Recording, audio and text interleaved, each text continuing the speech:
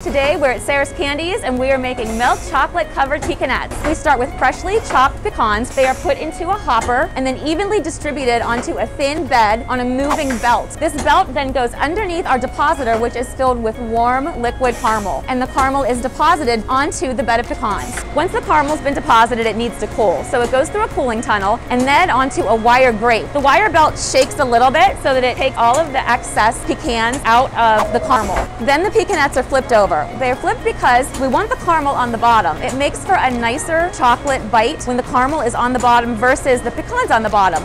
Then the pecanettes get their first coat of chocolate with our enrober. The enrober has a grate that lets the excess chocolate run through and then be recycled, so there is no waste.